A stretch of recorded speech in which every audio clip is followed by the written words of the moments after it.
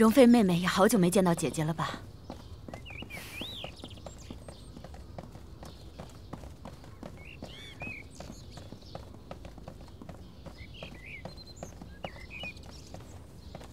容佩，大家来见皇后娘娘，你去通报一下吧。各位娘娘，我们娘娘说事情刚了，她也乏了，暂时不想见人，请各位娘娘先回宫。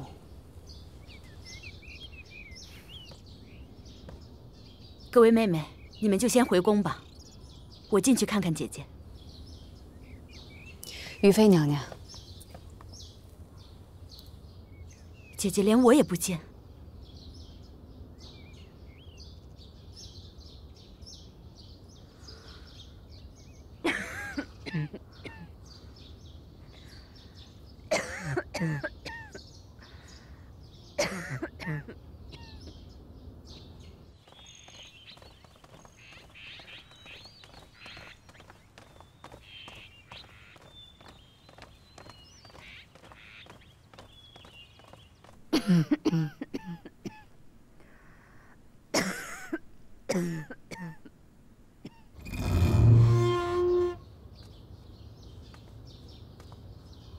李公公，请回吧。您跟娘娘说了，我们是奉皇上的命过来给娘娘送还皇后册宝的。都说了，可娘娘还是说不见了。也烦请李公公把册宝带回去。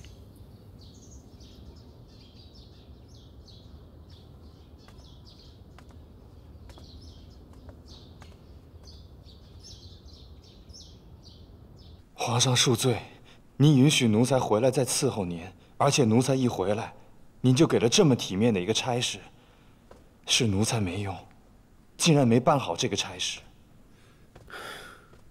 他没再说什么，一句都没有。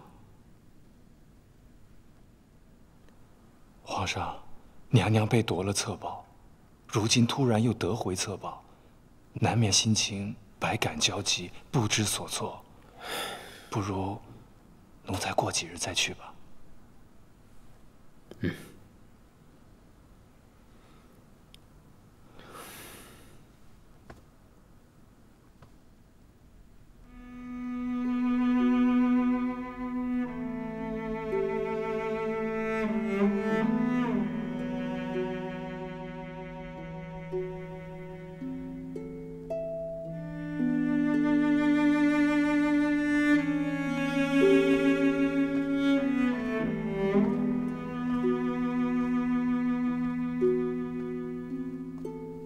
他到底是没有收啊！啊，皇娘来了。啊，请皇上安。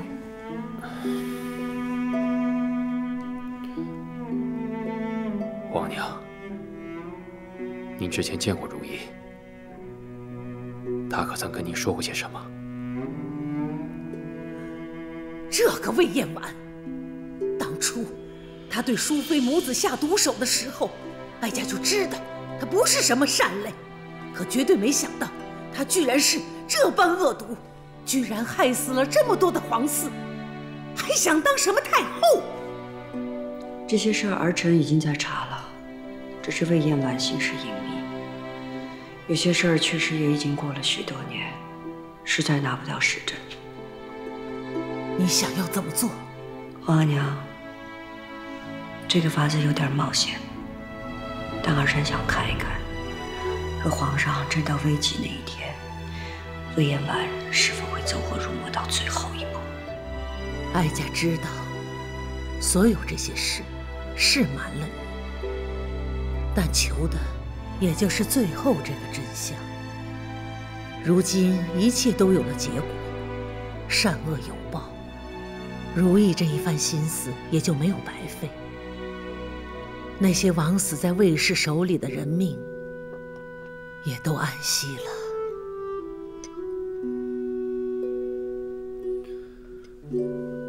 说来，哀家把那些经幡送到安华殿的时候，心里真是敬服如意。哀家活的这一辈子，看尽了前朝后宫的明争暗斗、波诡云谲，可在如懿这里，恩宠也好，权势也好，后位也好，她都没放在眼里，唯将情分尽到底，求一个善恶有报，生死无冤。这哀家有时候在想啊，我在这宫里苦熬了这一辈子，与如懿这般保有一丝本心，到底哪个是真自在了呢？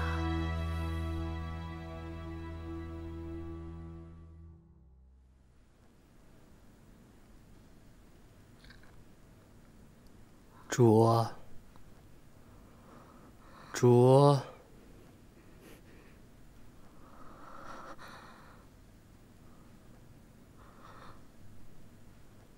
本宫，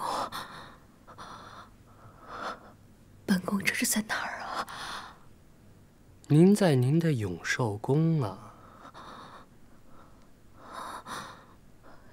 永寿宫？难道本宫没死？皇上舍不得您死，昨后来已经让玉壶姑姑又给您喂过解药了。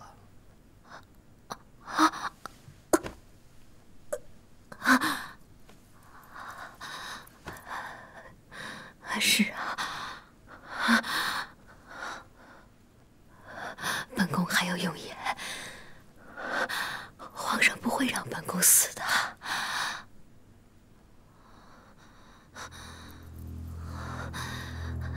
你们这两个卖主的贱奴，怎么还敢出现在本宫面前？贱人！您就别白费力气了，咱们还得当一辈子主仆呢。